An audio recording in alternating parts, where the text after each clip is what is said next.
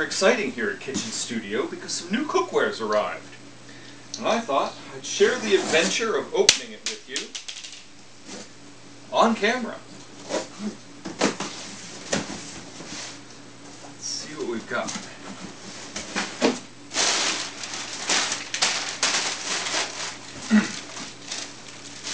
Whew. Nice and heavy, very heavy pan, just plain blue steel. This is a 12-inch. And then the Mondo John Doe, another carbon steel pan, no non-stick here, 15-inch. Geez, very heavy. Could almost use a second handle on that one, but that's okay. This is going to make some great frittatas and whatever else. Barely fits on the stove. And that's it. Apparently the rest of everything's coming in another box. So we'll have to wait. Probably do well to undo the packing slip and see what we got. Because I know I ordered more than just this.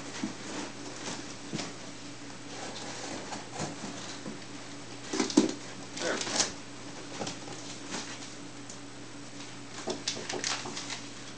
Back ordered and back ordered again. Hang on. Yeah? Well, the UPS man came back and delivered another package, but it's not the rest of my cookware anyway. I'm still missing the fluted quiche pans and the silpat mats I ordered. Hopefully they'll come before I need them for my next job. Anyway, that's all from Kitchen Studio for this time. Well, I've got my brand new pan here. As you can see, it's untreated carbon steel, meaning there's no coating or anything on it. And if I left it just like this and got it wet, it would rust. So we have to take some very careful precautions with it. The very first thing I'm going to do is give it a wash. Not only have I removed the sticker, but I also want to wash off the surface of machine oil that they've applied on it at the factory to keep it rusting before I purchased it. Now this goes true with any cast iron pan or any non-finished steel pan. As soon as you're done rinsing it, you put it on a warm burner and just let it heat up. Here, ouch, it's a bit hot. Here's the first pan. As you can see, it's a little bit discolored, but this is on the well on the way to being seasoned properly. This wok, which I've had for years, was the same color and shape when I first bought it, years and years ago. Now it has a well-aged patina and buildup of layers of oil. Just like a cast iron pan, this one I've had easily for 18 years, and when I first got hold of it, it was being used as a drain pan for my father-in-law's tractor and was full of greasy sludge, and all around the outside and bottom were completely rusted. I've shined that up, and with repeated and careful care, just like I'm about to show you, this is one of my best non-stick pans. Not only have I had the cast iron pan for easily 18 years, but it's also at least 100 years old. And with careful treatment, my new pan should easily last that long. Now I've had it on the heat and it's dry, and the very next thing I want to do is just put in a few tablespoons of cooking oil, and using a piece of kitchen paper, paper towel, just rub the oil all over the inside and let it cool down. Now that will build up a layer of oil that will keep this pan from rusting. And if I'm consistent and I do that each time after I've washed the pan, it will build up layer upon layer of a surface that will help this pan be non-stick. Or certainly easier to use than if I hadn't done it. Now, in contrast to the pans I just got, I picked up this pan a little under a year ago when I needed a big size pan for a catering event. The price was right, but it was non-stick, and I knew I'd have problems with it.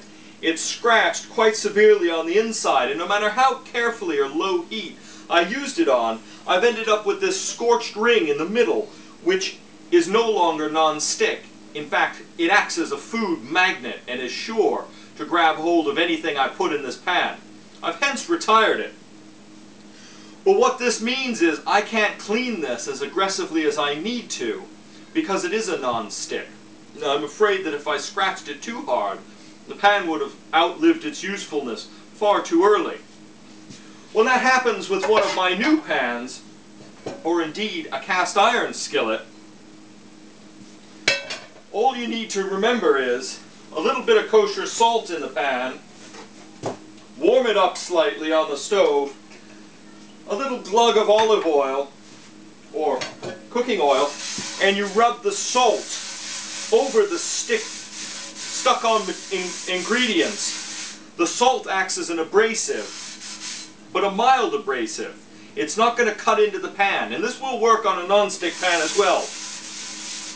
The combination of the salt and the oil and a warm pan helps clean up the pan and impregnate the metal with that oil to create a slick and largely non-stick surface.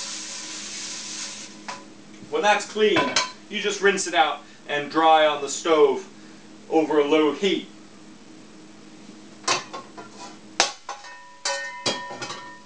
This pan here I was using over the weekend to make omelets.